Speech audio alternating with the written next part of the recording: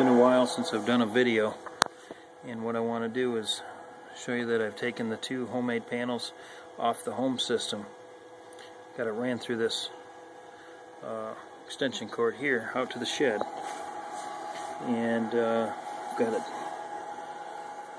plug into a screwed in adapter into this light socket, just temporary, so that I could get the power into that cord, which then goes to the back of this unit.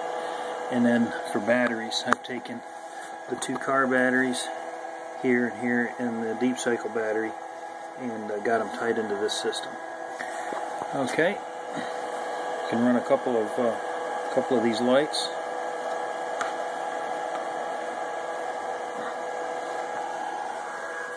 That little 400 watt inverter, I've got that running up to the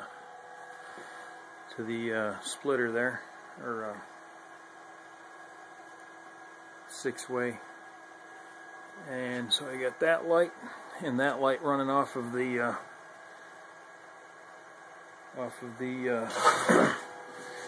little 400 watt inverter. I also have this drop cord off the inverter, so I got some portable power out here. And then I've got some additional light here. I've got, this is one of those 5 watt off of the battery, 5 watt 12 volt, another 5 watt 12 volt. So that's what I've got here in the shed.